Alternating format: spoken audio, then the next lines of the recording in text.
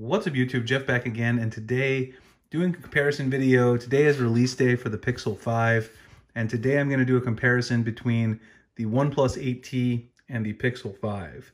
Now I've had the OnePlus 8T for about a week. I got this last week on launch day for that phone. Pixel 5 I've had about 2.5 weeks or so now. This phone I got early as a review unit from Google, so huge shout out to them for sending that out. So today I'm going to talk about 5 reasons that you may consider buying the Pixel 5 over the OnePlus 8T. So the first thing that I think is a pretty obvious one is the form factor. So if you're a person who likes smaller phones, obviously you can see here just by these two side by side, the Pixel 5 is a much smaller device. It's in height, width, every possible dimension. If you're a person who likes a more compact device, the Pixel 5 is going to be the phone for you. Now, it may be a little bit thicker on the side profile, but when it comes to one-handed usability, that's not the thing that you're really worried about if you're worried about getting a smaller phone. So, of course, this is not going to apply to everyone, but this is a possible reason that if you're considering these two phones, which are at a similar price point, that you might consider the Pixel 5 over the OnePlus 8T when you're making your final decision. The next thing is battery life, and this is one that's a little surprising to me because after using these phones, the OnePlus 8T has a much larger battery, of course, because it's a bigger phone in general, about 500 milliamp hours extra over the Pixel 5. But when it comes to battery life, the Pixel 5 has been very, very impressive. And there's no doubt for me that the Pixel 5 has had better battery life in terms of screen on time and daily usage than the OnePlus 8T. In fact, the Pixel 5 has been one of the best battery life devices I've had in quite a while.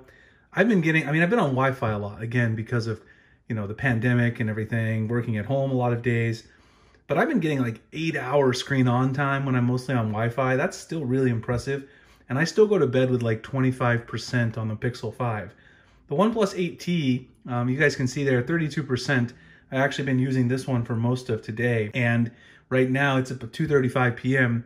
And I've been using pretty heavy. I'd probably be out of juice by like 5 o'clock, and I'd have to go ahead and recharge the device. So obviously for me, the screen on time has been around maybe 4.5, 5.5 hours on the OnePlus 8T. So about 3 hours more on the Pixel 5. That's kind of a big deal. And I've been using dark mode on both of them, similar usage patterns and things like that. So obviously that's a huge deal, and battery life these days is one of the most important things for people when making a decision. So if you're gonna go with the battery life champ, I'd go with the Pixel 5 in my personal opinion.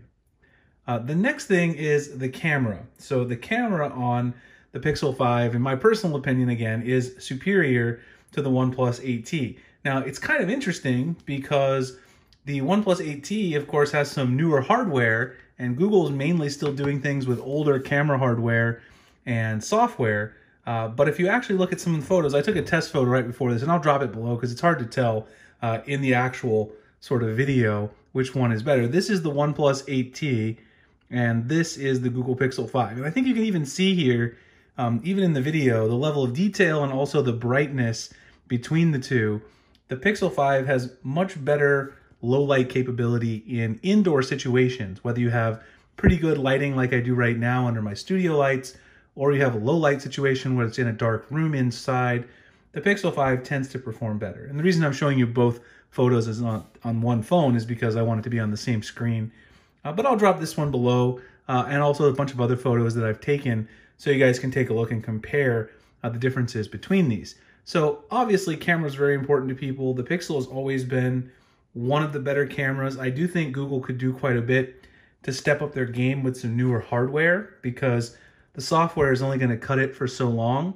But right now it's ahead of the OnePlus 8T. I'd say the only phones that it's really lagging behind are some of the Huawei phones, and also, of course, the iPhone most likely that just released, and then the Galaxy Note 20 Ultra.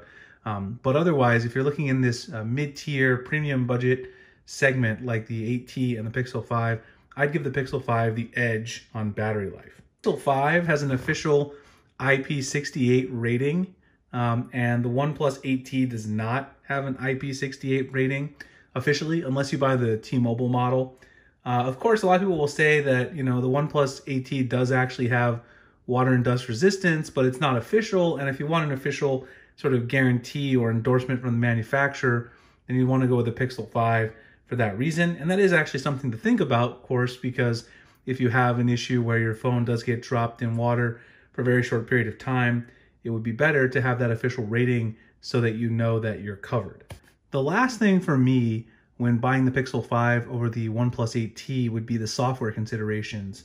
Now, a few years ago, everyone knew I was a huge OnePlus software fan, Oxygen OS, but OnePlus in the last couple of years, they've really kind of made their software look closer to Samsung software than stock Android, and that's not really something I've enjoyed. I know some people kind of like it, but I wish that OnePlus would have stuck with what made them unique and was keeping that closer to stock experience. Their software is not slow by any, stretch of the imagination, but I still prefer the Google experience of Android on the Pixel over Oxygen OS now. They've just, they just bogged it down with a lot of options and menus. And again, I know some people will appreciate these. If you're a Samsung fan, you probably will like it because it is closer, in my opinion, to Samsung's software experience than what you would see on a Google phone these days, which is exactly the opposite of what you saw before. Both of these are very, very snappy though, don't get me wrong at all. They're both very fast and you wouldn't have any issues running the software day to day on either device. But if you are someone who's been a long-time OnePlus fan and one of your favorite things was that minimalist software, some of that charm is gone now from the OnePlus Oxygen OS experience. All right, so those are my 5 things if you're considering the Pixel 5 over the OnePlus 8T to kind of nudge you in that direction perhaps. The size of the phone, the IP68 rating, the superior battery life, a better camera, and in my opinion, still maintaining that nice close to stock experience, whereas OnePlus has went away from that a little bit over the years. Now, as always, I will be fair and make a video highlighting why you might consider the OnePlus 8T over the Pixel 5. I just like to do them in separate videos. That keeps them shorter, keeps people interested in the video, etc. If you guys have any comments, suggestions, questions, or if you want to chime in on what you think the OnePlus 8T does better than the Pixel 5, feel free to drop that in the comments below. Find me at Twitter and Instagram as well. Follow me on social media. Like, comment, subscribe if you want to see future videos like this. And I'll see you guys in the next one. Thanks a lot for watching.